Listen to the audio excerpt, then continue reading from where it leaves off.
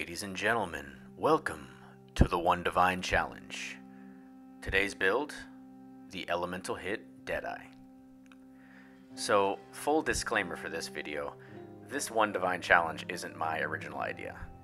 I've seen other content creators do similar videos, and to be honest, I love the videos. I find them very entertaining, and I thought I'd just make my own contribution to the trend. So here's my take on a One Divine budget build showcase.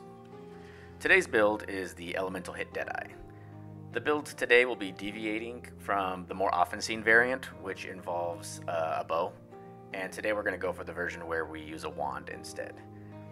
Now, one of the new additions with patch 3.20 is the ability to obtain combat focus jewels with a vendor recipe.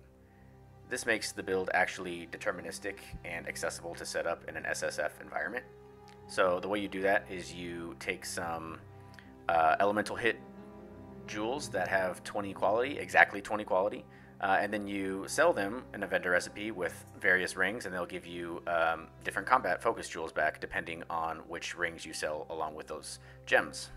So normally your elemental hit will cycle through fire, lightning, and cold, but when you take these combat focus jewels, you can manipulate which damage types are coming out of your elemental hit when you use it. And so we're going to use combat focus jewels that focus on only forcing our damage into fire damage.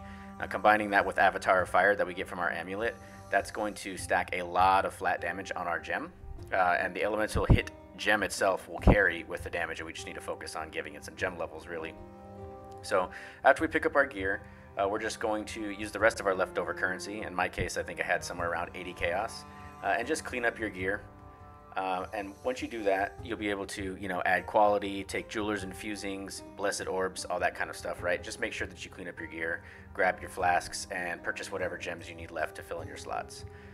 This build is going to have one elemental hit set up in the chest for single target with a barrage support, and then it's going to have a 4-link that shoots out 8 chaining projectiles, and that's going to be our clear skill. Deadeye allows us multiple projectiles and free chaining with the Ascendancy, so that's not going to be that much of an issue with our clear at all. And our skill tree here focuses on just efficient pathing and trying to pick up as much wand buffs, elemental damage buffs, projectile buffs, etc. in the area. We're going to cap out our spell suppression, pick up some crit where we can, and then also any of the relevant efficient life nodes that we can pick up in the area. No cluster jewels, this is SSF viable. So let's go ahead and jump into some gameplay here, and I hope you guys enjoyed the build. Thanks.